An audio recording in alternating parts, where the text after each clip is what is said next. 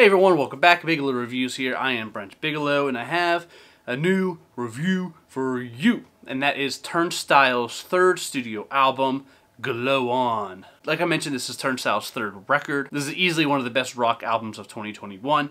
Yes, I said 2021. I'm going back and reviewing some of the better albums from that year. That being, I did Silk Sonic, I did Olivia Rodrigo's album, and now it's Turnstile's turn. So Turnstile's been around since about 2010. It really didn't become like super uber duper famous until 2021 with the release of this project. They released their first album in 2015 with the album Non-Stop Feeling, and then released another one called Time and Space in 2018, and now we have Glow On. There's a lot of sources and a lot of media outlets out there that said this is one of the better albums of 2021 and easily one of the best rock albums. I have to agree with that last statement. So Turnstile is signed to Roadrunner Records, which is a rather iconic and legendary record label that's had some like really awesome bands on it. That being like Korn, Slipknot, Theory of a Dead Man, Avenged Sevenfold, Black Flag, Dragon Force, Dream Theater, Kiss, Megadeth, The Misfits, Young the Giant. That one's sounding the weirdest out of all of them.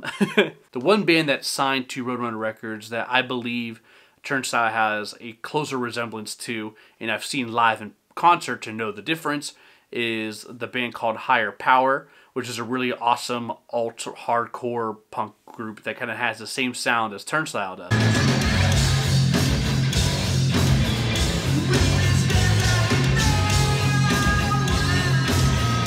They come from Leeds, UK. They're really awesome. Check them out if you like these guys. But when it comes to Turnstile, the album is a really enjoyable listen all the way through. Like it's the perfect length. It's like 35 minutes or so. The only problem I really have with this album is a lot of the real more traditional rock and hardcore tracks on here, they sound so similar that they kind of like mush together in my brain that like I really can't pick out like a single standout track. Maybe that's a me problem, I don't know what, but like when it comes to me putting my thoughts and everything out there, that's really how I feel. I listened to this thing all the way through about almost 10 times because it's been out for so long, and like I haven't really picked out like a song that really stands out in my brain. The only thing that really stands out when I think about it are some of like the weird Latin influenced rock songs on this project. Those songs being Don't Play and Endless. Those are a couple of my favorite songs on here just because they sound so different. The more traditional rock songs like I was mentioning, like Mystery, Blackout, Holiday, Wild World, Dance Off,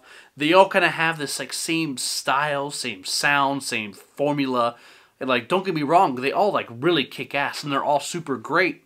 But like, just the way they don't really pop. Like, there's nothing to it that makes them extremely rememberable.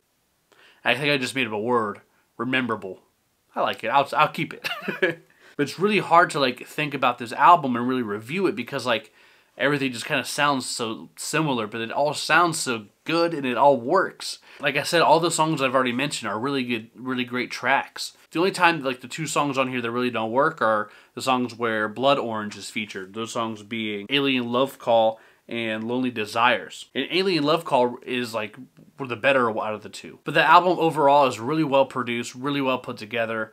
I like these guys a lot, but it's just like I said, like, I don't know, something about it, they all kind of sound too similar. Like I can't figure out the difference between Mystery and then Blackout. Like they kind of sound the same, but the first half of the album is super good.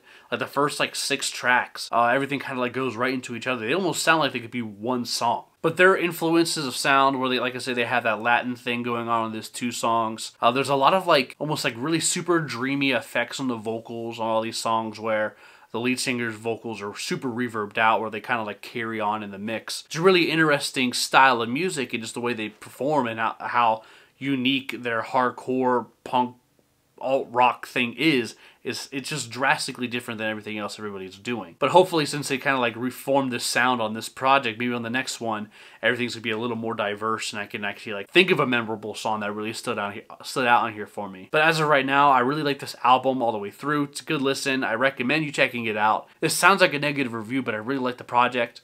I give it like a score of 83. I'm really struggling with this one. What do you guys think? Please put your scores down in the comment section. I want to know what you guys think, if I'm just crazy or whatnot. But make sure you like this video, share it with your friends, and subscribe to the channel. Follow me on Twitter at Bigelow Reviews, and I'll see you guys in the next one. Biggie out.